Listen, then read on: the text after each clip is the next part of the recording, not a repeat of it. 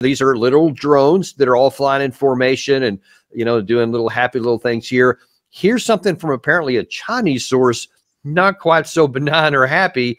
Gary, if you can show that other one up there.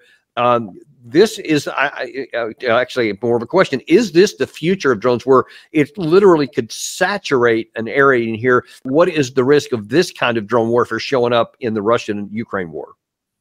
Well, swarm applications have been discussed prior to Russia's invasion of Ukraine.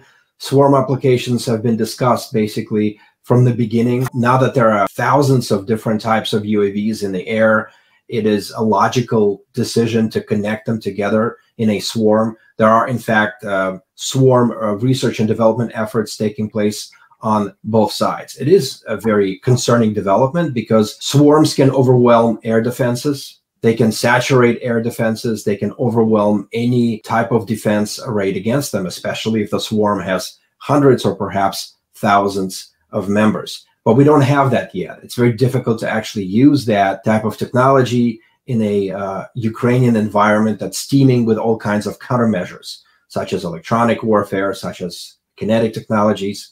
We haven't seen the application of military drones like in this Chinese video, but suffice it to say that lots of militaries and lots of countries are looking at this as a logical extension of the type of drone technologies they're witnessing right now.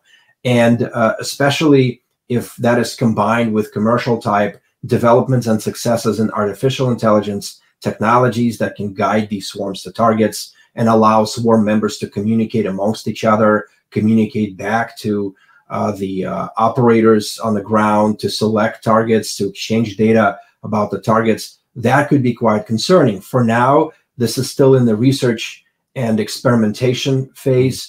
We're seeing a lot of that in Hollywood, obviously, and but we're not yet seeing that in Ukraine.